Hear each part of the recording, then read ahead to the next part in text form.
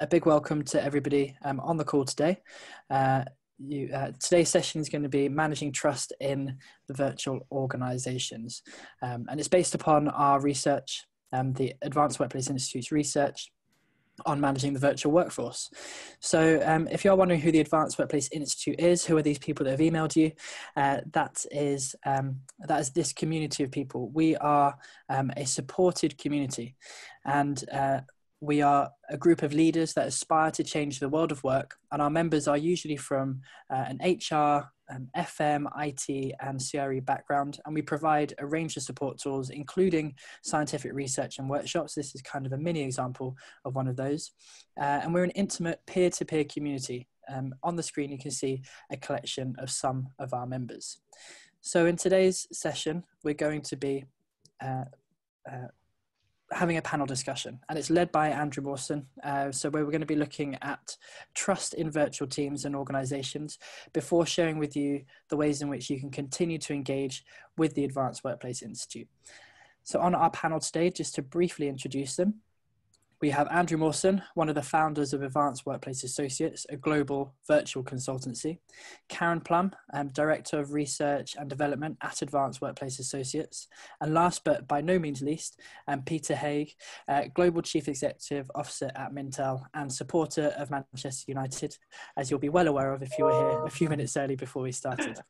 As we go through, if you do have any questions, please feel free to put them in the chat function of Zoom. And I'll try and throw them in as we are going through. So I'd just like to invite Andrew to come onto the mic now and start our panel discussion. Thanks, Lewis. Thanks very much. Peter, hello. Thanks very much for coming and spending your time with us today. The big question I think we're going to discuss today is whether United should hang on to Paul Pogba. That we'll be dealing with later on in the session. Separate discussion on that one. Then, guys. So, without further ado, I mean, it'd be great, Peter, if you could tell us. Mintel's one of those names that everybody hears sometime on the radio, or through some of the research you've done around the consumer world mostly. Do you want to just tell us a little bit about who you are and where you are and what you... Yeah, sure. First time I came across Mintel, I was watching it slide out of my university library window. Somebody was stealing a copy of one of the reports, and they sort of put it out of this fan-light window, and they had a mate underneath the library ready to catch the report. So obviously we do reports. So we're a people business. There's about 1,200 of us in 15 offices around the world. We're a British company, and we've got 5,000 clients, and what we do is we help people grow, companies grow, by offering expertise in what consumers want and why. What does that mean? We help people develop new products, mainly in the consumer packaged goods space, and we help them understand what the latest consumer trends are and develop marketing strategies, pricing, and so on. So recently, just as an example, we're helping a lot of our beauty companies try and take advantage of mask wearing and how they need to develop cosmetics to deal with it. And apparently, according to our research, the beard trend has gone. Beards are going to be no more once people have to wear these masks because it's a bit itchy, apparently. Yeah. Not being a beard wearer. No doubt Lewis will show us shortly him wearing the AWI mask that we've had specially prepared for our associate community. Anyway, that's another story. Peter, how did you end up in Mintel? What's your background? Which discipline did you start out in? I'm an ad guy. Worked in a couple of London ad agencies until about, 24 years ago now, and joined as marketing director, and then somehow fuddled my way through to global chief exec. So how long have you been at Mintel now then, Peter? 24 years, different roles. The trick of the trade has been globalizing. So we've invented some good products, targeting a sort of community that I understand quite well, marketing people. And so I've been lucky enough to be able to spend time talking to a lot of people that I like, have common interests, because I do like the marketing world. It's working out what works in the UK, then worked in America, guys in New York and Chicago tend to like what we do, and they're moving that out to Shanghai and so on and so forth around the world, and it's worked reasonably well. Yeah, well, you've seen a lot of growth during that period, of course, and yeah, and that globalization. Yeah, it must be a fascinating time looking back on the journey, as it were. Yes, yeah, it's fun. 70 people when I started, 1,200 now, just a touch under 1,200. Right. Turnover of 3 million to about 120. So we're sort of a medium-sized company with a global footprint. So we're sort of punching above our weight in some ways. So we're doing a lot of these things for the first time. Yeah. Well, the thing that I find quite fascinating about some of the work you've done is where you in the past you've been, basically buying products and taking them apart and photographing them and then providing those as reports and things associated with clients, so that they see what other organisations are doing. That's quite an interesting. Yeah, so we have a network of field associates in 250 countries, and they go shopping for us and buy products, CPG products, and we analyse those products, which means taking all the data off the packaging and sticking it onto a database. And we do the same thing with direct mail, email, TV adverts, all in the States, really to be able to look at data and then analyze it using some clever algorithms and forecasting models to be able to sort of give a direction of travel and be able to target people better. We're essentially there to help people sell more stuff. Yeah. That's a simplistic way of looking at it, and so it seems to do a reasonable job. That's your strapline. Sell more. Yeah, no. So let's talk about trust, because that's why we're kind of here. I mean, trust is an important topic because it came out very strongly in our research as being one of the things that has potential to be under pressure when organizations are working virtually. I mean, how would you, and trust seems to have numerous dimensions. How would you describe trust, do you think? What would your definition of trust be? Well, honesty and belief in people.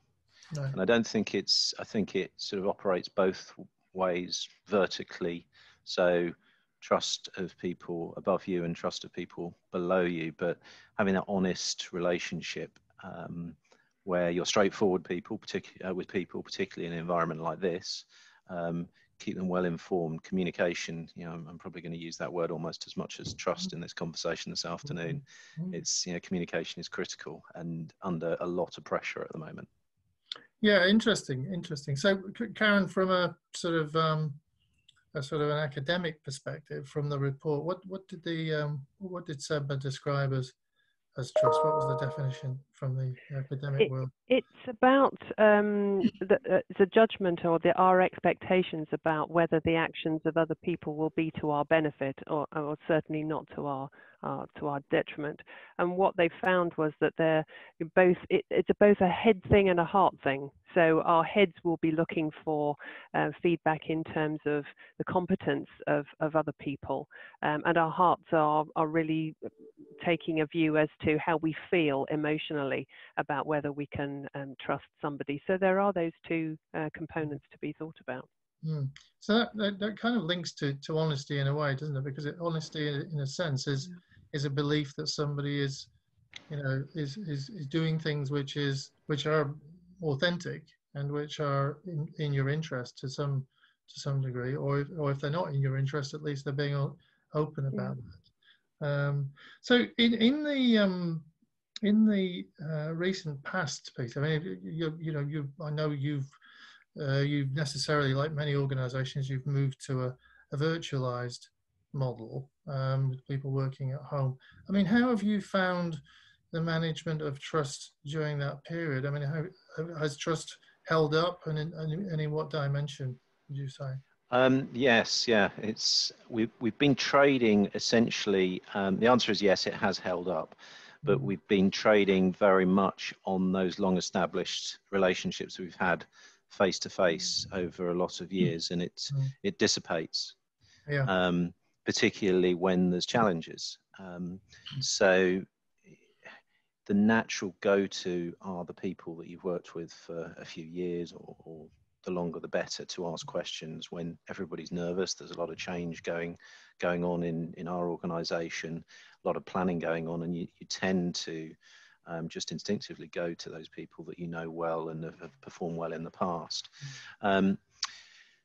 But where we've built trust through this period is over communicating. So previously we had company presentations once a quarter, and they were done in a face-to-face environment around the different regions.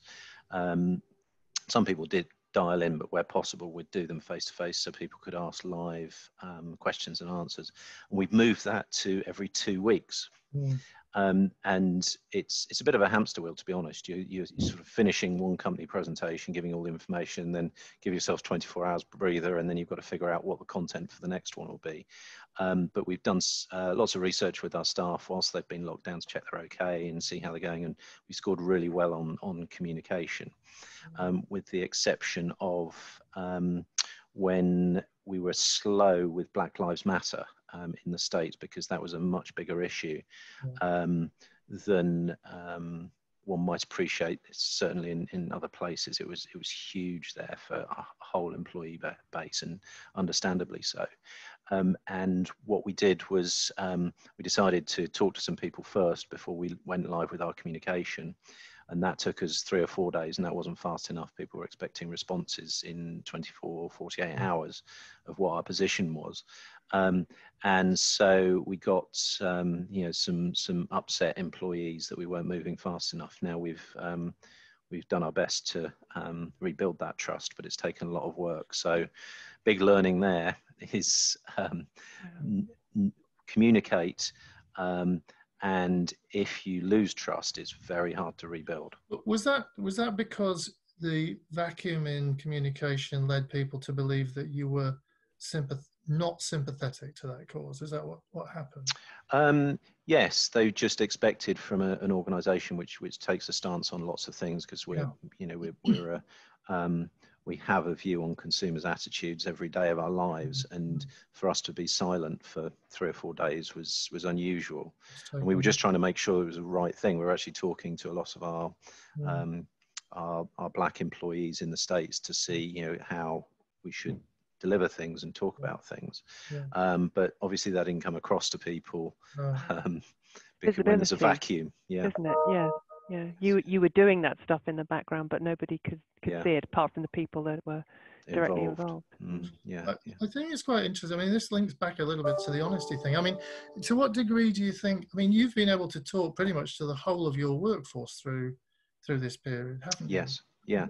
It was one to one, one to many, but from the individual standpoint, it's one to one almost. So they can sort of see your expression, they can hear the intonation. There's a lot of information that's passing between you directly and each individual. And that, to what degree do you think that plays into that sense of honesty? You can look you in the eye and, well, he said that actually, and do I believe him, sort of thing. It's interesting, isn't it, around that? It is. You can control the message in some ways. You can practice your lines. You can have run-throughs with people, but in some ways that's disingenuous. You should be yourself and just have your personality.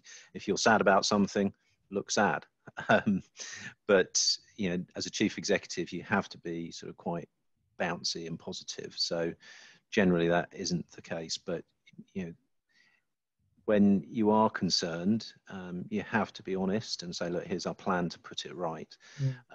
And it helps. You can get your message to more people more quickly and more consistently, but you can't get that temperature check when you leave the presentation to go around and say, hey, Susan, how did that go? What, how did that come across?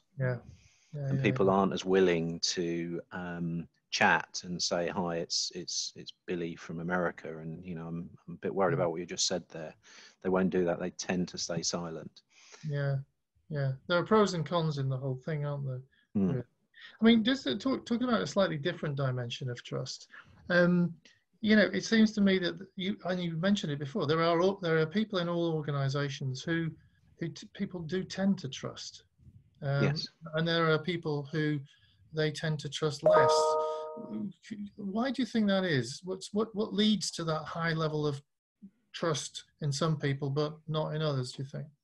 Positive experience in the past. Mm-hmm. And that can be having given them some information that's, that's confidential and they've kept it confidential, Mm-hmm. or they've supported you in something. That's, I think, very important. And I think a natural openness is important, and being yourself. One of the things that's I've certainly learned in leadership is to be yourself. Everybody has this cookie cutter impression of how a leader should be.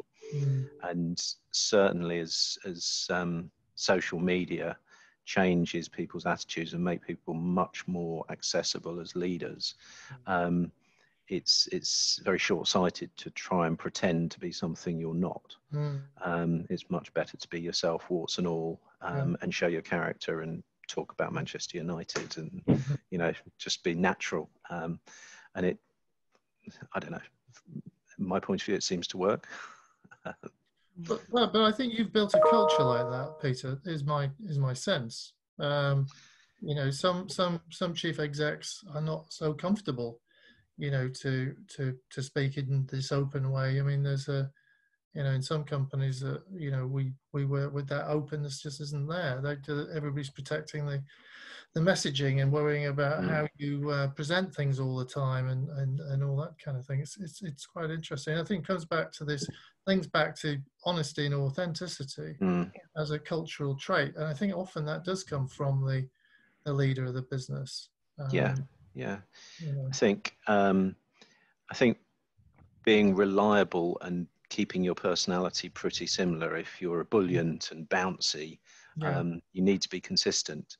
And I've noticed that people with different leaders in our organisation, if their personality changes, when they're normally bouncy and they're a little bit quieter, people really can worry and panic about that. So they want reliability. They also want competence. They trust you as far as the results are good, and they're having an enjoyable ride. And so it's under a lot of pressure at the moment. Our results are more than adequate at the moment. We're doing quite well, not as well as we were, but certainly compared to the most. But where there are difficulties, they want to be able to see a clearly articulated plan. I think that's really important. If people can trust you to produce a very simple and logical plan. Because there's so much changing about how we operate. I mean, look at what's happening here. It's different. So there's so much change. People want reliability and they want people to be good at their jobs, and that builds trust. So it links back a little bit to the issue of competence. Trust. I think competence has, for me, two dimensions which are often confused. One is the belief that you'll act in the interest of the colleague or the company, and that means when you're not in their eyesight, as it were. And the second part of it is about competence. Can I rely on what they give me? Can I rely on them to do what it is that we want them to do? And I think those two components, because if you go back long enough, people, when we were talking to people a few years ago about working away and working virtually and all this sort of stuff, many people would say, well, our leaders just don't trust people. And and I got to thinking about that and trying to understand what that really meant. And it did, in the end, it seemed to me that it was confused. It was partly about competence. It was partly about a belief that they would swing the lead in some way if they weren't there. But Karen, how does the research link to that idea? I mean, does the idea of competence come in? Definitely. As I said earlier, that it is the competence and the emotional. There are those two components. And if you operate from a position of my gut feeling, You know, that's the emotional aspect of you deciding whether somebody is trustworthy. Whereas you should be also asking yourself, as you've just been speaking about, you know, is this a competence thing? Do I trust the information that this person is providing me with? Or do I think that I might put myself into a vulnerable position? And there's also a degree to which there is a thing that the researchers called propensity to trust. So some people have a natural default state of, I will trust you until you know, show me a good reason why I shouldn't. And I think that, you know, to Peter's point about what makes somebody trustworthy in an organization, I think if they are also sending out those signals that they trust you, you know, that's likely to be repaid. Yeah, that's interesting, isn't it? So in terms of the, you know, if you said before, Peter, I think interestingly that, you know, under these circumstances, you know, trust has come under pressure. What are the things that people need to do in order to be trusted? You know, if you thought about all the people who you imagine, you know, that you in your own mind, you sort of say, well, those are trustworthy people, I would rely on them. Mm-hmm. What do the others have to do to get up to that state? Work ethic and a can-do attitude is important. And delivering superior results is very important. Everybody at the moment, chairman down, they're under pressure and they're a little bit worried. You know, things are changing and nobody really knows what tomorrow's going to bring. And so they'll go to people that have delivered results in the past. They're sort of go-to 4 or 5 people. Yeah. I think the other thing is identifying with each other, and it sort of plays very much into relationships. We all try to do that to an extent over VC now, talking about Manchester United and football and things we have in common. Karen and I were talking about cats before we started. You know, you try and do that naturally, but it's so much easier face to face. Yeah. So it's you know, it's a complex thing, this, isn't it? And it seems to me you have to create the conditions under which you are trusted. But I think the other thing that I would say is that, you know, people need to deliver on their promises. I think, and the problem I think we have is that in the you know, in the old romantic world of offices where we were all together, there was a lot of information flowing to us all the time. And we could, you know, we almost didn't have to trust people. Whereas now we're only seeing snippets of their time. And so we, in a sense, we're having to give them the benefit of the doubt based upon what we know of them and what we believe of them. So it's not an easy it's not an easy thing. And as Karen, you were saying, I mean, some leaders are very good at this, but what about the ones that aren't? I mean, you know, we can't just discard people in the new virtual world who can't quite get there. Is this a trainable thing, do you think? I think there's a lot of awareness that you can help people to come to. I mean, Pete was talking about knowing people well. And if you know somebody well, it helps you to set the expectation that you have of them. So, and perhaps that means that the expectations won't be unreasonable. And we should also bear in mind that we're all subject to a dizzying array of biases. And so, you know, being aware that we might be subject to a particular bias about a certain person, particularly in the absence of more contextual information about them, could lead us to draw very erroneous conclusions. And I think, you know, it's about making people more aware, encouraging them to gather more evidence before they make a decision about whether somebody is trustworthy or not. So you almost, like, it seems to me, you almost have a trust index, don't you? Almost stamped on your forehead. And I guess depending on who you are and what you've done, that trust is seen by different people who perhaps have had different experiences of you as well. So yeah, and I think, you know, to Peter's earlier point, I mean, you know, this builds up over time. You know, much within between you and your manager or you and your team. It's also you and the organization. How has the organization treated me over the years? Has it generally told me the truth? Do I trust it to look after me as an employee, or is that, you know, am I worried that the undertow of this announcement that somebody is making is actually actually the precursor to me being made redundant. And well, they lied to me last time because, you know, things were going pear-shaped and they didn't tell me. So, you know, people remember that stuff. Yeah, indeed. One question that's come through from Nick is, he says he wholly agrees on comms, but to what extent do you need to walk the talk, read trust? Can we have a more sophisticated comms plan and program, but that could be undermined by the day-to-day behaviors that contradict those nice words, those fine words? So how do you ensure that your leaders walk the talk? Peter? I think resting control in some ways, managing the outputs rather than the inputs. So I've seen people, when we first started doing flexible working, where people could work 1 or 2 days a week at home, about 7 years ago, the go-to, certainly my go-to, was fine. Okay, right, we'll expect them to be at their desks at 9 o'clock. And what should we give them, half an hour for lunch? And that was the instinctive thing to do, which was entirely wrong. It's managing the outputs. Look, we trust you to do your work. We want you to produce this work product of a certain quality by the end of the month. And we're going to help you to do that. And that's a paradigm shift in an emotional position from a leader. And so I always worry when people talk about process. I think you need to clearly define the outputs that you're looking for and try to stay away from the process, because one of the benefits of this new shift is that people have more flexibility. So if they want to go and drop Junior off at school or take the cat to the vets, that's brilliant.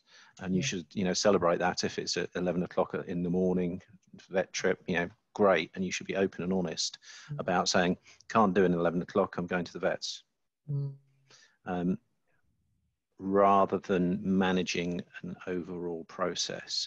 I think in more detail about communication, yes, have the messages, yes, make them genuine, open and honest, good and bad sides of them, but here's what we're trying to do to solve the bad side or soothe the bad side. But then follow up with smaller groups. So what we've been trying to do is talk to the company and then talk to the sales team in China and the American team, you know, small groups of them to explain what you mean, and, you know, literally having an open agenda. So, you know, we've talked about all these things. What questions have you got? Anything? You know, what are you worried about? You worried about redundancies? You worried about that? Actually force the difficult questions because you know they're there. Yeah.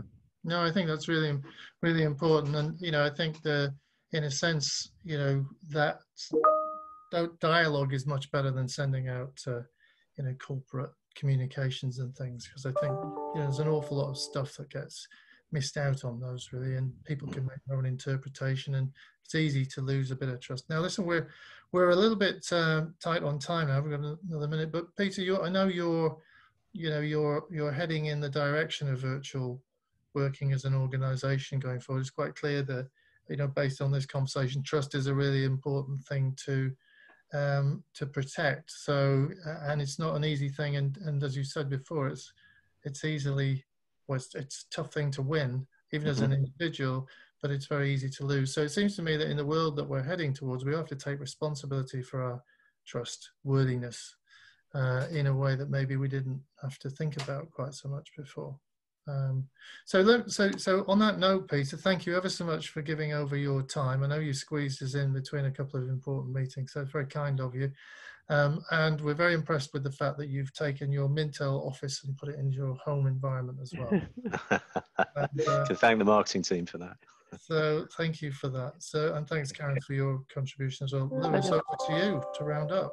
Fantastic. So I'll just take 1 minute to round us up here. So yes, if you're interested in the research, which we've talked about, the management summary of the report will be emailed out to you. There is a link for that. So AWI members, though, you do currently have access to the full report in addition to that management summary as well.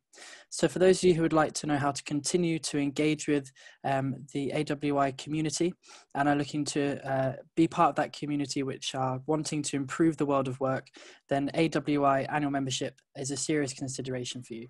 So we do have a current discount on that membership, which will be in a follow-up email I'll send to you within the next 24 hours, along with information about the AWI's range of support for organizations and for teams as well. So if you found the research to be of interest and you would like to give others in your organization a chance to engage with this in a slightly more in-depth way, in a gamified way, then we're offering you an in-house Managing the Virtual Workforce Leaders Workshop, which will be detailed in this follow-up email too. And if you'd like to know how your teams are performing in relation to the 6 factors highlighted by the report, then we would like to invite you to participate in the AWI Virtual Workforce Performance Index, which is an online survey which will help you to facilitate that too. And for those of you who are interested in further knowledge around this topic of virtual working, we have our final session of this series, which is going to be on the 7th of September. And I'll be emailing you a link to register for that event. If you haven't already, I know some of you are very keen. You're loving the content we're putting out there during these sessions, so you've already registered ahead of time. So all that is left for me to do is to say a massive thank you to our panelists, to Peter, to Andrew, and to Karen. A thank you to all of you in attendance. I hope you have enjoyed and learned something today. And I would ask that any feedback you have that you place into the chat function here on Zoom. So if you would like any further information on engaging with us, please do not hesitate to contact us. Thank you very much for your time, and goodbye. Thanks, everyone. Bye-bye. Thank you. Thanks.